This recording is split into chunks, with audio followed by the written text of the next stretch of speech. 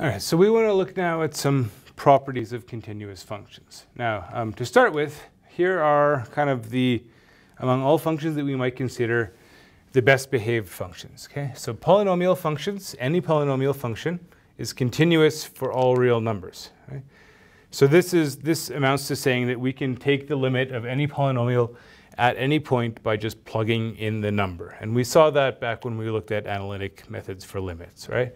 And we saw that as well for sine and cosine. We saw it for the exponential function.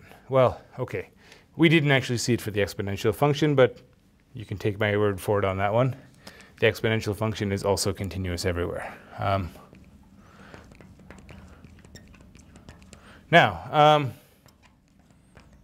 the other functions we're used to, well, they might not be continuous everywhere, but they are continuous on their domains. Okay? So the ones that are continuous on their domains would be any rational function, right? So any ratio of two polynomials. It's going to be continuous everywhere except for zeros in the denominator. Any root function, right? As usual, you got to stay away from negative values under even roots. Otherwise, going to be continuous. And the natural logarithm is continuous on its domain, so as long as x is positive, it's going to be continuous at every positive x value, right? And also the other trig functions, right? So tan x, cotan x, secant x, cosecant x, okay? So basically, all the functions that you know, all the functions that you're used to, are continuous everywhere that they're defined. And because of this, a lot of people find continuity sort of a strange topic, or for that matter, limits as a strange topic, right? Because continuity is this property that you can just evaluate a limit by plugging in the number. And so when you first look at limits for common functions, you realize, well, all we're doing here is plugging in the numbers. Why am I even bothering to do this, right? And then eventually you look at these examples like 0 over 0, you know, these indeterminate forms where, okay, yes, I guess we do need the limits to understand these things.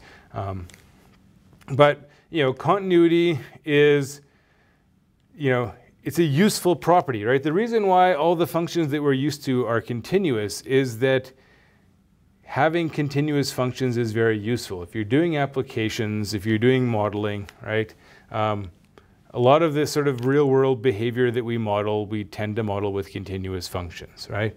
The other reason is that continuous functions are, relatively speaking, well-behaved, right? Functions with discontinuities are harder to handle. They're harder to deal with. And most of the time, we want to work with functions that we can manipulate, that we can understand, that we can work with. So, yeah, it makes sense that, that most of the functions we deal with are continuous. Now, the other good news is that we can combine functions.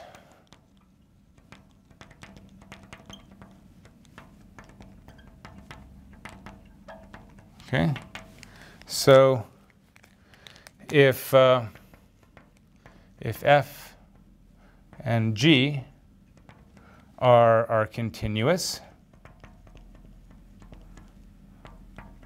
and I'm being a little bit lazy here about saying where they're continuous. Continuous at appropriate points or on appropriate intervals.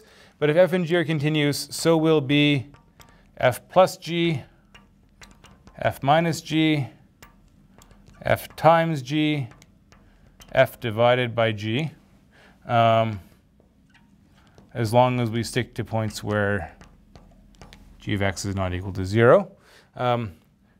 So powers, roots, and composition as well, f composed with g. So the result for compositions actually would say that if, maybe we should state this one more carefully. If g is continuous at c and f is continuous at g of c, then f composed with g will be continuous at C. Okay? So composition of continuous functions is continuous. And that means that you can now build lots of interesting examples of continuous functions, and we'll look at a couple of them in the next video.